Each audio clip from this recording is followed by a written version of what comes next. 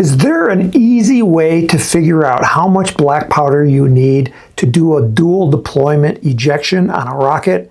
That's what I'm going to cover in this video. Welcome to Advanced Construction Videos, where we show you how to tackle rocketry, building techniques, and more. On our website, we sell kits, motors, building supplies, and electronics. So come and learn, shop, build, and fly when you visit us at apogeerockets.com. Hi, I'm Tim Van Milligan from Apogee Components. Previously, I did a video on how to figure out the amount of black powder you need to do an ejection on a dual deployment rocket. And unfortunately, it was a long video and it required math. And people don't like doing math.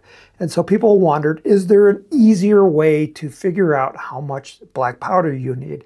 Now, I do recommend that you watch that video because it explains a lot of the basic concepts. What I want to go over now is the simplified method.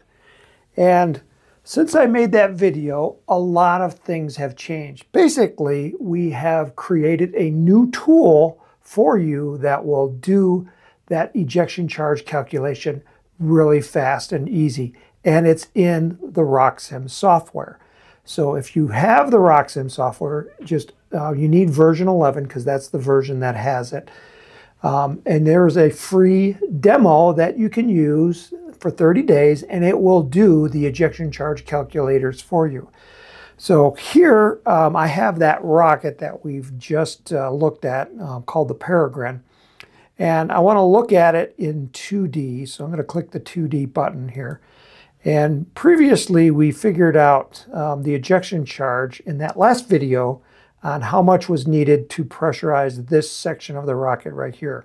So now the new way of doing this is to go to the rocket menu and then just choose ejection charge calculator from there.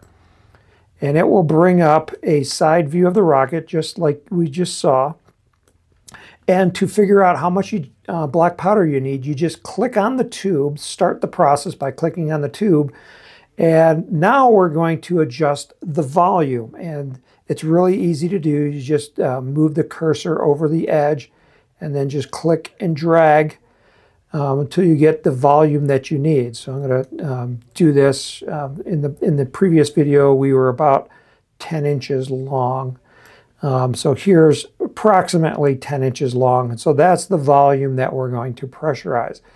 And basically, in that previous video, we specified an internal pressure of 10 psi. So I'm just going to move the slider to 10 psi right here. And it automatically calculated the required black powder. We're already done. Here's the answer, 0.62 grams.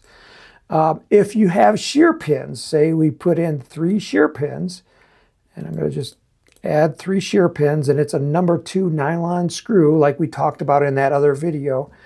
Bam, now we got 0.95 grams of black powder. It's that fast. You're just adjusting this size and then just reading off the results.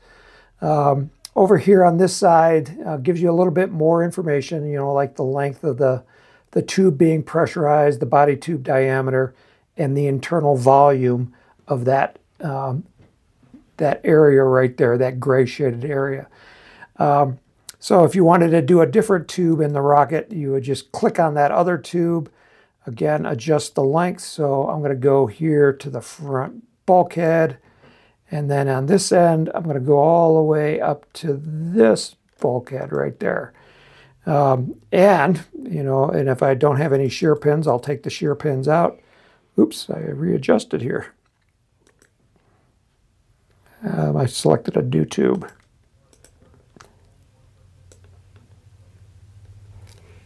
There's so many tubes in this rocket that I'm just adjusting too many. Okay, so now I need, on this one, 1.03 grams of black powder. So it's really easy using RockSim to find out the amount of black powder you need to pressurize for dual deployment. Again, watch that previous video because it also talks about how much black powder is in a rocket motor itself. And you might need to add additional black powder if you have a big rocket with a small rocket motor. So you've been watching the Apogee Rocketry Workshop. My name again is Tim Van Milligan. Our web address is www.apogeerockets.com. So may the winds be light, may the skies be blue, and may all your rockets fly straight and true.